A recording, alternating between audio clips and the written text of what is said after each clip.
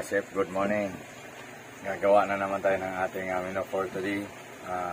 Ang ating gagawin menu ngayon ay mga ka-chef ay pusit na chili garlic squid and TAUSI black beans.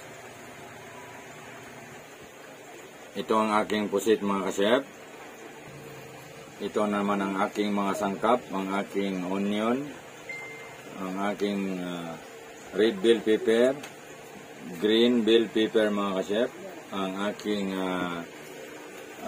garlic, ang aking green onion, ang ginger, at ang aking black beans, chili garlic, seasoning, ang aking olive oil, black pepper, sesame oil, and sugar, and oyster sauce, garlic mga ka-chef.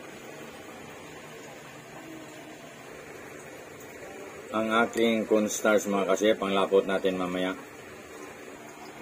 Hiwain natin ang ating pusit mga ka-chef.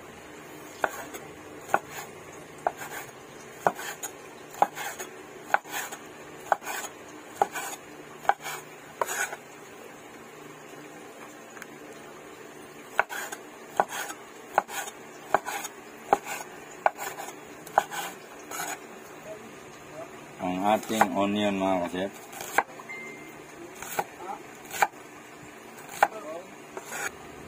Ayan mga ka-chef, ang ating ginger.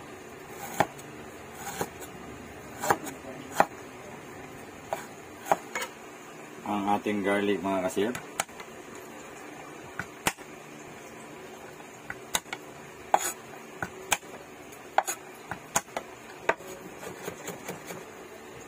Ang ating green chili mga ka-chef. Ayan. Ayan mga ka-chef, ang ating green bell pepper.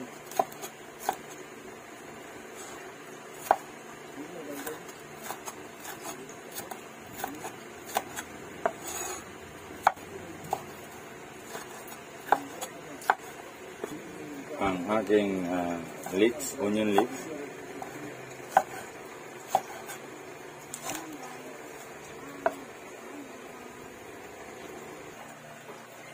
I-start cooking na tayo mga ka-chef. First, maglalagay tayo ng olive oil.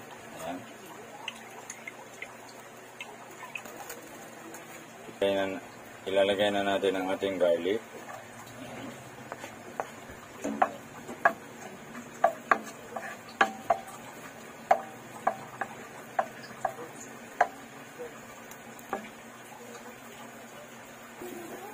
Ang ating ginger mga ka-chef. Ayan. Ang ating sibuyas bombay. Ayan. Lagay na natin mga ka-chef.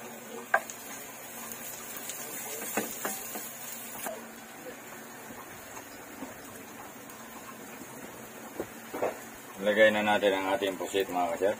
Ayan.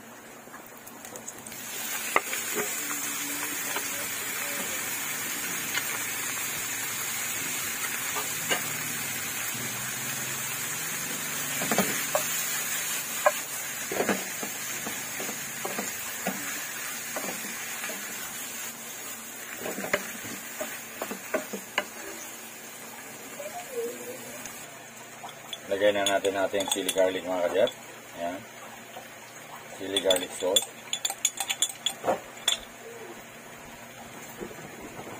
Ilagay na natin ang ating black beans. Ayan. Ayan mga ka-chef.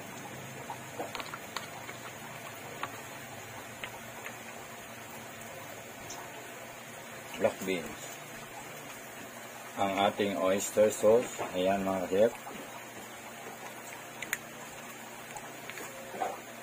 Ang ating seasoning cubes.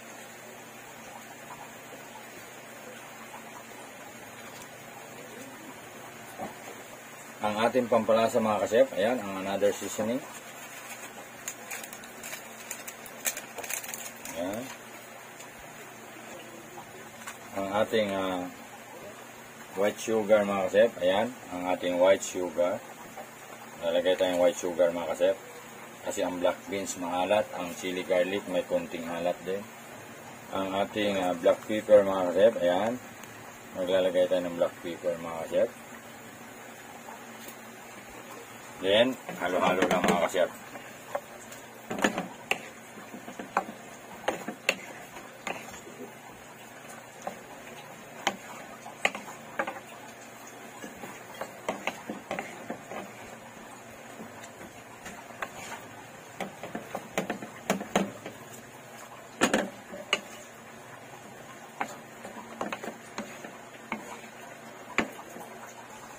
Maglalagay ako ng kaunting paprika powder mga kasep. Yan. Wala mga kasep.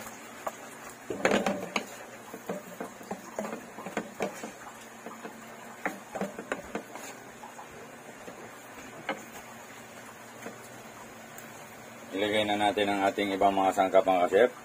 Red and green bell pepper. Ayan. Ang ating leeks and green chili. Ayan.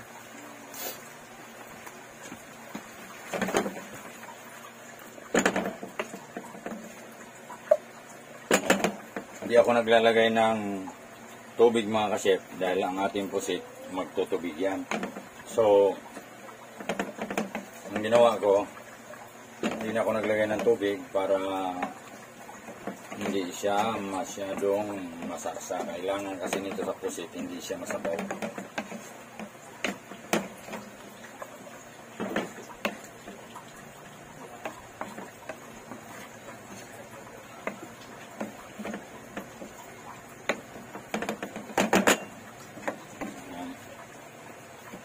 Tatakpan lang natin sa sandali mga kasep. Sandali.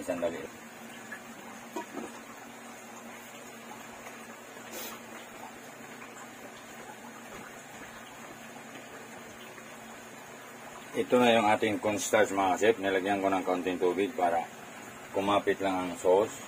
Ayan. Konting-konti lang mga kasep. Ayan. Halo-halo lang mga kasep. Ayan. Wow. Ayan mga kasep. Ngayon, pang last moment na ilagay natin ang ating sesame oil.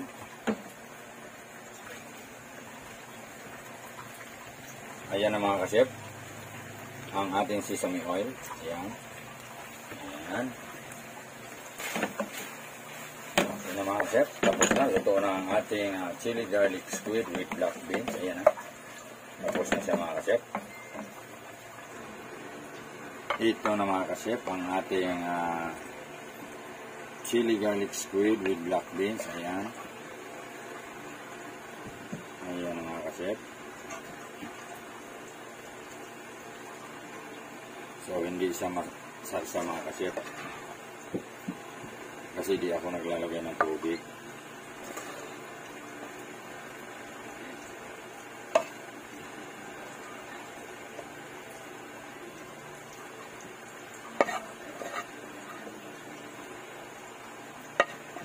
Ayan.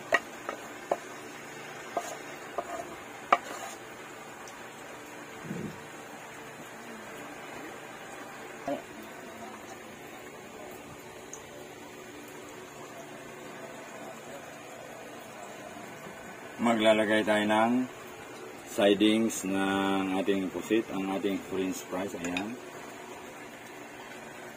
Lagyan natin sa sidings mga kasep.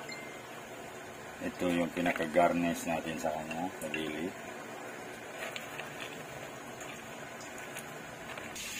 Ayan na mga kasep, ang ating chili garlic squid with TAUSI. Lalagyan natin ng kaunting garnish sa ibabaw mga kasep para maganda naman sa tingnan. Ayan. Ayan mga kasep. Yes, natapos na ang ating nilo.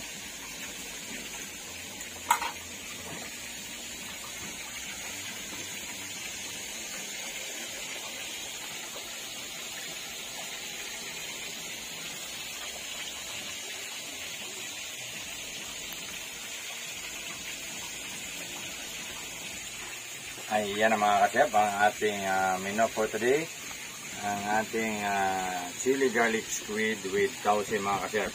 Sana nag-enjoy kayo mga kasep sa aking ginawa for today. Please like, comment, share, and of course, subscribe to my YouTube channel. And see you next time. God bless you all. Bye-bye.